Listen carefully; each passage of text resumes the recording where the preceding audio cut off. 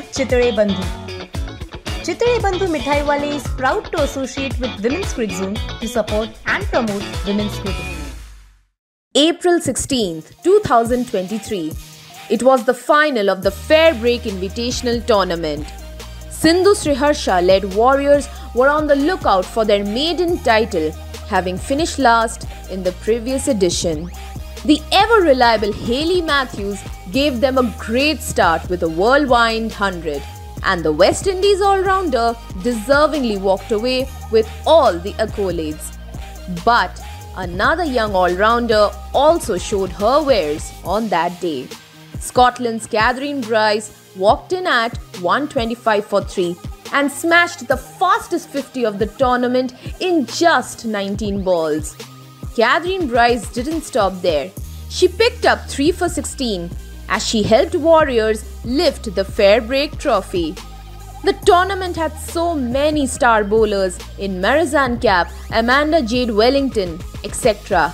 Yet, it was Kathryn Bryce who topped the wicket charts with 13 wickets to her name.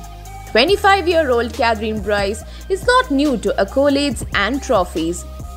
When the ICC announced the awards of the decade in December 2020, it was Kathryn Emma Bryce who walked away with the ICC Associate Women's Cricketer of the Decade.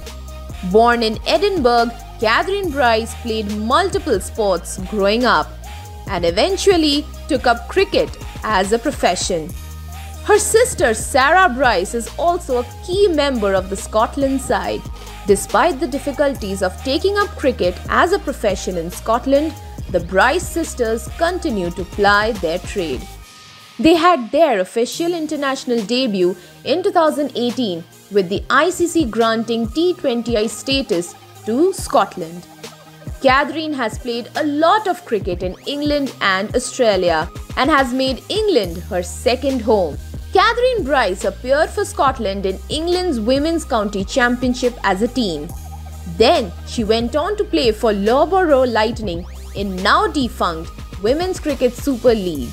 Kathryn captained Lightning, one of the 8 regional teams in the inaugural RHF Trophy.